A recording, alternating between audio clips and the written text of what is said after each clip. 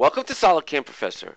I'm Sydney, your SolidCAM Professor, and in this session we'll be showing you how to create a new turning tool in SolidCAM 2011. We'll start by going into our tool table.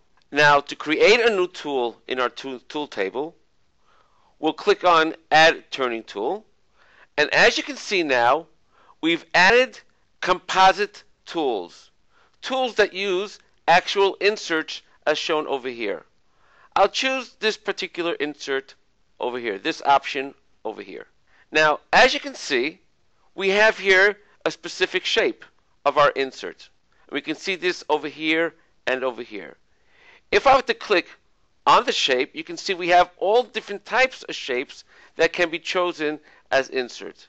Whether it would be this shape or this shape, any shape we want, we can choose. I'll use the default for now. And over here we have all the different parameters for that particular insert. Now, in addition, we also have the side view of that insert. This can also be changed by simply clicking on the picture and choosing whichever one we need. Again, over here I'll use the default. Now, besides the insert that we have, we also have our holder. Now, when we choose our holder, it'll automatically give us the type of holder that that particular insert can use. In this particular case, we have here one holder, and I'll choose that one holder. Now, in addition to this, we also have the shape of the holder itself.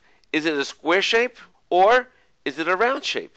We'll use the square shape. Now, as far as the thickness of the holder itself, we have complete control of that over here.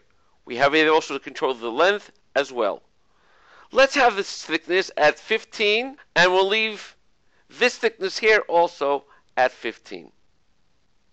Once I've done that, we can take a look at the actual tool, and as you can see, we can see the exact way this tool will look on the machine itself with the correct thickness and the insert that will be placed inside the tool itself. All I have to do now is click on OK, and we've created our tool.